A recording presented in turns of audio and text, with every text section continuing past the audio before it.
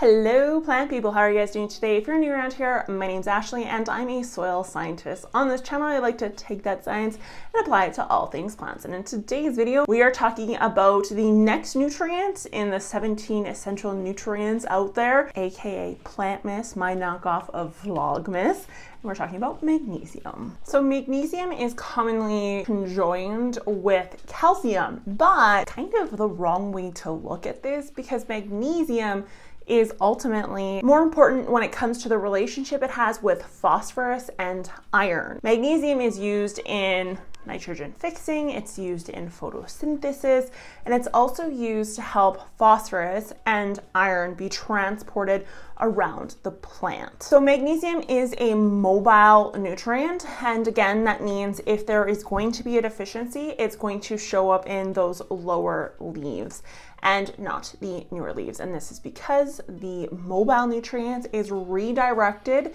to the area that is needed for growth. So it's going to be redirected to the brand new babies that are being made that ultimately will ensure survival, and it's removed from the older leaves, which the plant has triggered as the older version or the older leaf. The way that this is taken up is just through the magnesium ion. There's no crazy oxygens or hydrogens attached to it, and it's done through root interception. So this is again the T-bone one, where the tip of the root hair or the main root, the very end of it has to physically touch that nutrient in order to be uptaken.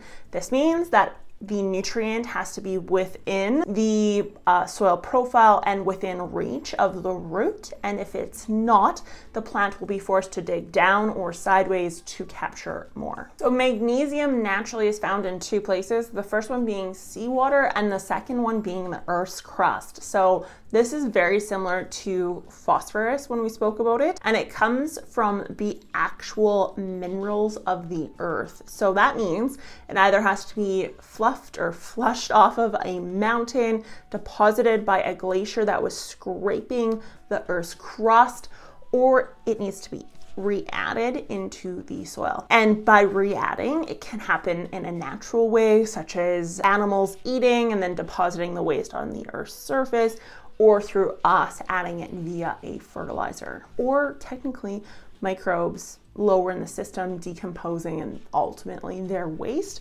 will also release magnesium over time. And that would be done obviously through plant bits like dead foliage and stuff. So really low pHs will restrict the magnesium that is available to the plant. And so potting soil mixtures or anyone using like peat moss, they're ultimately going to have the lowest rates of magnesium uptake. So as the pH increases and gets into that, 6.5 range, 6, that's when magnesium is bioavailable. Cation exchange capacity is another really limiting factor for magnesium. The higher the cation exchange capacity, the less likely the magnesium is going to be available to the plant. And this is because clay, for example, which does have a high cation exchange capacity, is likely to hold on to magnesium very tightly.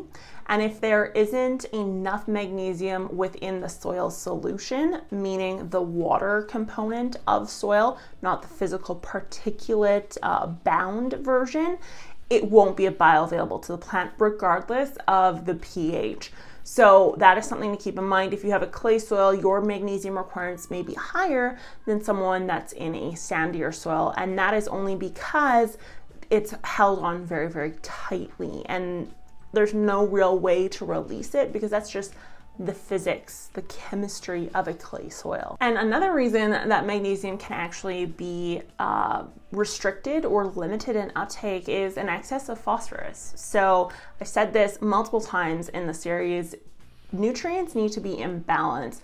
Dumping on a ton of everything in an organic form or an inorganic form, regardless, an excess is never a good thing because it can restrict the uptake of other nutrients. And in this case, phosphorus will restrict magnesium. So magnesium is commonly referred to as the reason why you get blossom end rot. And while it is a cause of it, it's not something that is very low in quantity.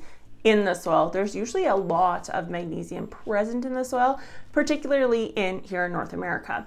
So it has the same story as calcium does. In North America, we have a ton of magnesium present, and this is because we have the Rocky Mountains, where obviously a lot of magnesium has come from, but then also the glaciers. And this sounds funny, but the glaciers really haven't been gone that long off of the land when they initially scraped it down to the bone. And so when it did the scraping action, it did kick up, you know, the Earth's crust, and 2% of the Earth's crust by volume is magnesium. So we do have a lot of it present, and that means very rarely would you need to add magnesium to your soil system. And it ultimately comes down to pH and the type of soil you have. So I encourage you, if you believe you have a magnesium issue, rather than necessarily putting like magnesium citrate or Epsom salt is really common way to add magnesium.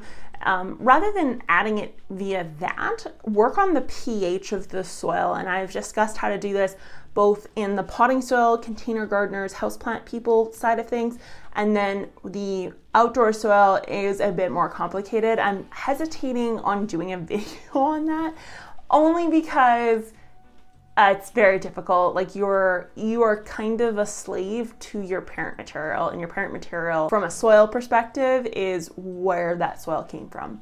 What's the parent that gave birth to that soil? Is it an ancient lake bottom? Is it a sand dune area? Is it glacial till?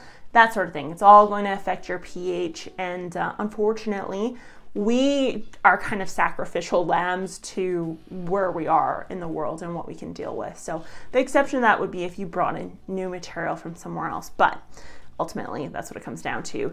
Now, if you're unsure how to test your pH, or you don't want to buy anything super fancy for that, my books, both the Houseplant Planner and the Garden Planner, both have a pH testing section in it to help you test your pH without the fancy devices. What we use in the planners is actually the cabbage method, and I gotta do a video on how to do that just to help you guys along with this. But I do have like a whole worksheet section here for soil pH, so you guys can go through that. And like I said, these are both hard copy, like paperback copies, and then there's printable copies as well, where you can print them out. And the links for that are in the description or the comments if I remember to put the links there. That's all I have for you guys today on magnesium. If you enjoyed the video, be sure to give it a thumbs up. Let me know in the comments down below if you think magnesium is restricted in your soil, or if you just ultimately think I'm wrong entirely. I'll post a study that was done by the University of Saskatchewan, which is the college or the university I graduated from. It's done by the College of Agriculture and Bioresources, which from what I understand is like one of the best agriculture universities in the world. I think it's like in the top 5 or something like that. So they ultimately probably know what they're talking about. Not just me saying this, it is something that we know as soil people, that magnesium is very highly available within our earth. It's there in abundance, it's just maybe not available to the plant itself. I want to thank you guys for watching, and I will talk to you guys next time. Bye!